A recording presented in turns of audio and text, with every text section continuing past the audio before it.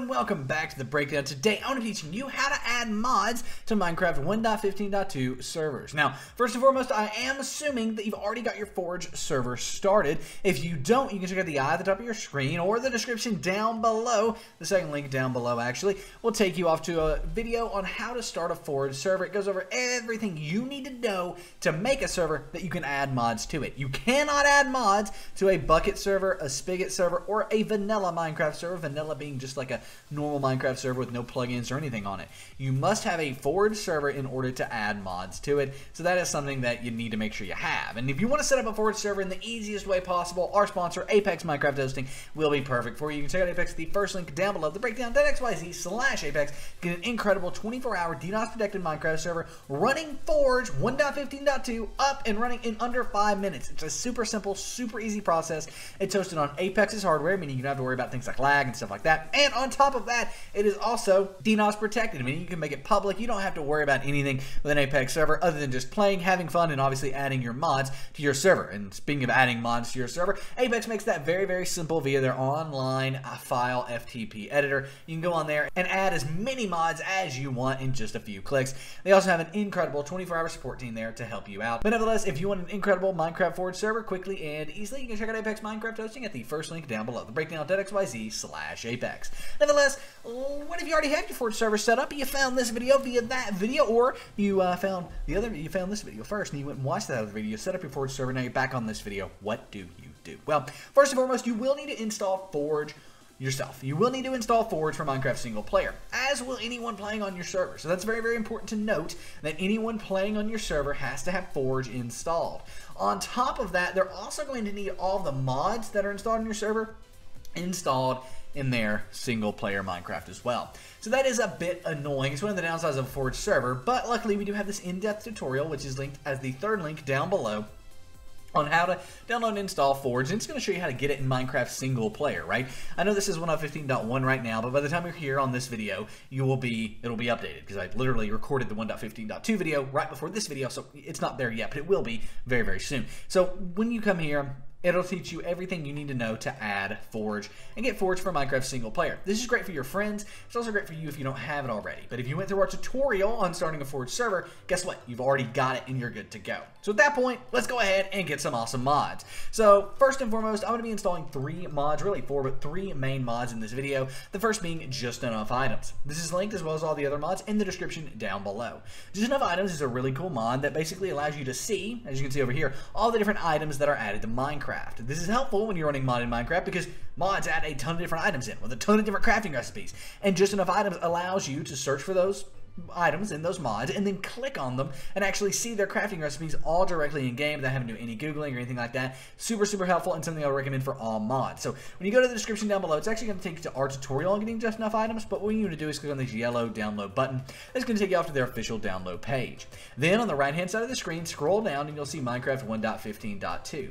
Under that, you'll see Minecraft 1.15.2 as like a version number there, right? See? So then you want to click on that purple download button to the right of that version.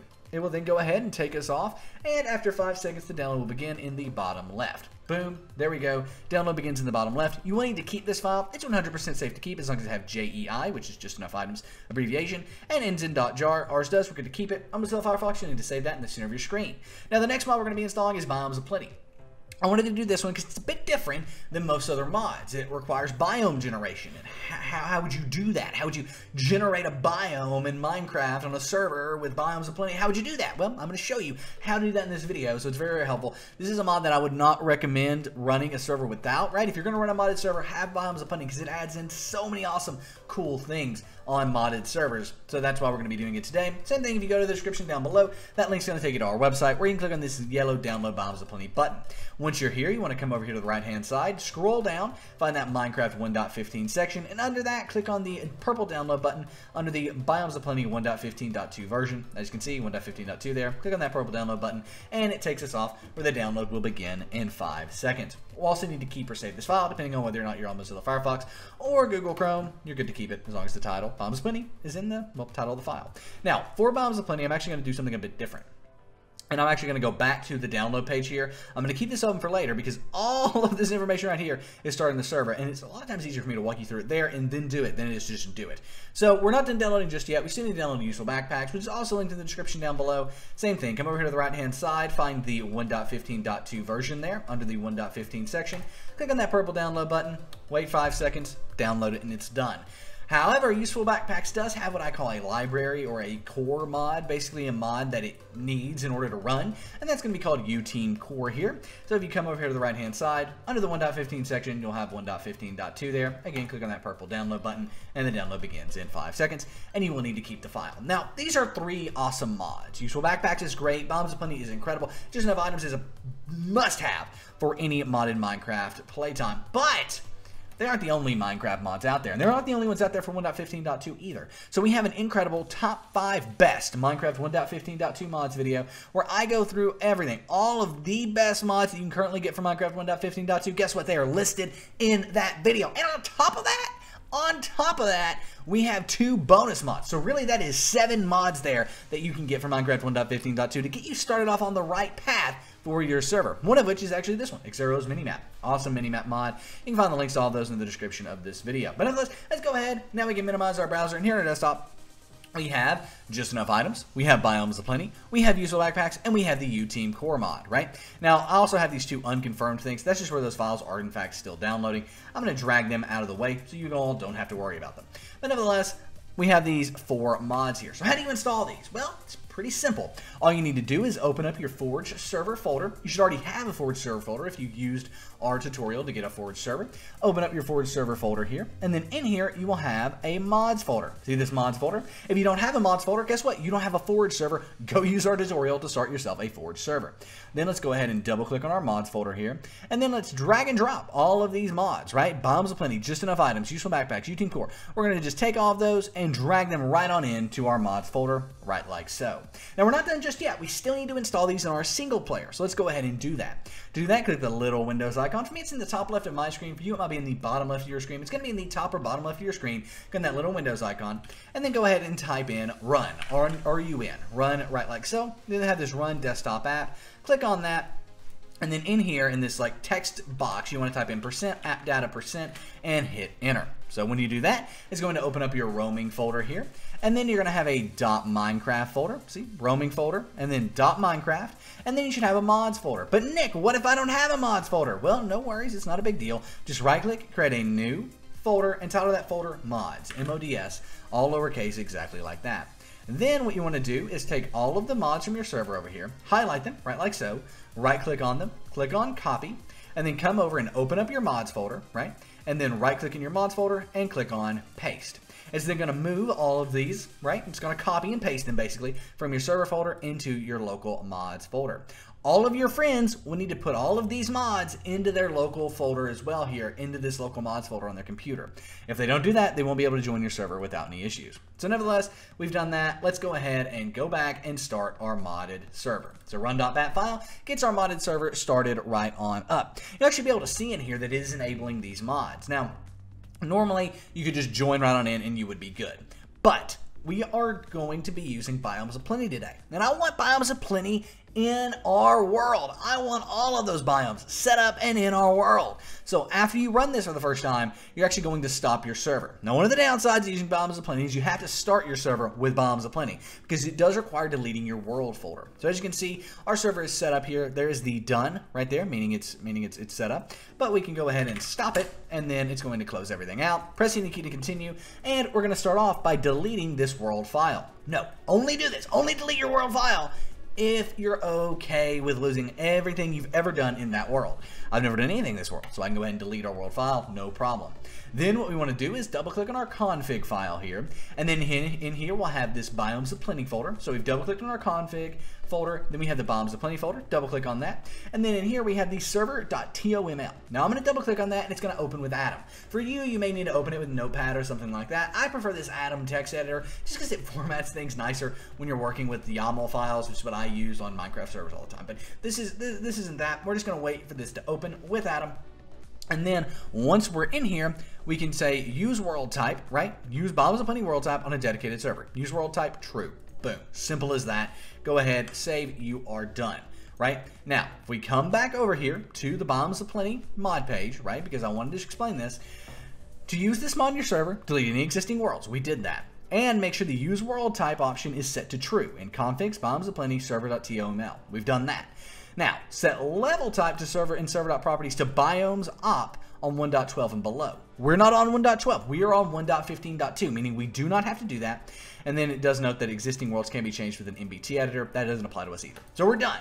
Now we can go ahead and double click on our run.bat file, and this time it will generate our world with Biomes O Plenty set up, right? So that is awesome stuff there. Once this server is started, we can join on in game, join our server, test everything, and then we'll be good to go. Now, your first startup here is going to take a bit more time because Biomes O Plenty is generating. It's getting everything working, getting everything rocking and rolling, basically getting everything started. It's going to take a while, right?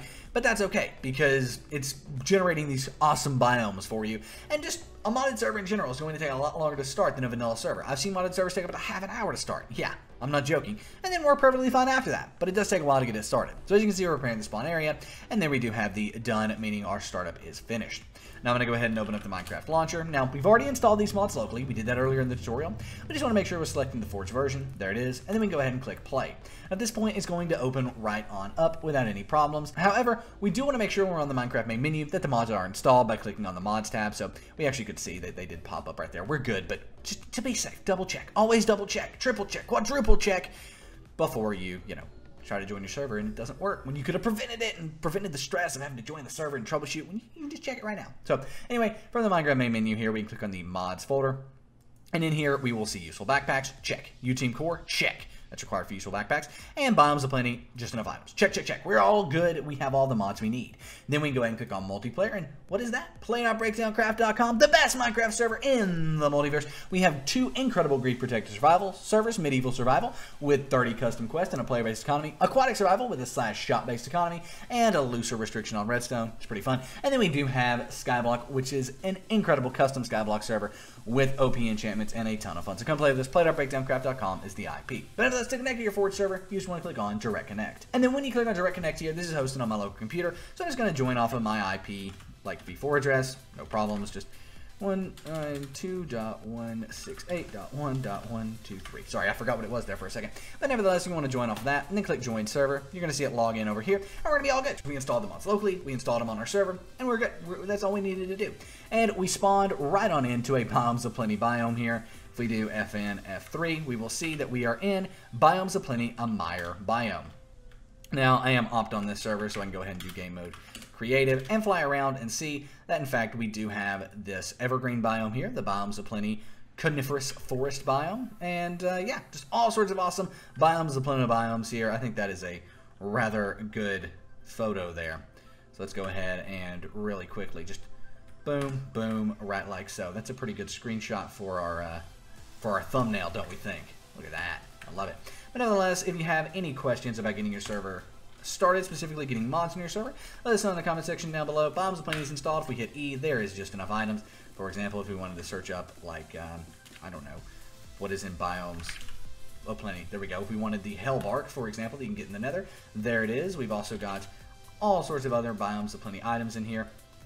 If we click on through, we'll be able to see we do have the palm fence, for example, the willow wood stairs. All sorts of stuff like that is in there. Even the saplings for like the palm tree and all of that is there. So pretty cool stuff to get that. You can also see how you can get this Hellbark planks, right? You see that there from the crafting recipe? Want to make this fence? There you go. Want to get these planks? There you go. Want to get this wood? You can't because you got to harvest it. But nevertheless, that can all be done with that mod there. And then we do want to have the useful backpacks mod. Check that out. So we've got the small backpack, the large backpack, and then of course a medium backpack here. So we can see there's the small backpack, there's the medium backpack, and in fact there's the large backpack. And we can put our other backpacks into our into our large backpack, right like so. Is that confusing? Probably. But nevertheless, all of the mods are in fact installed perfectly. But nevertheless, if you have any questions, let us know in the comment section down below. Be sure to give this video a thumbs up if it did help you add mods to your Minecraft server. My name is Nick. This has been The Breakdown. Come play with us on play.breakdowncraft.com, and I am out. Peace.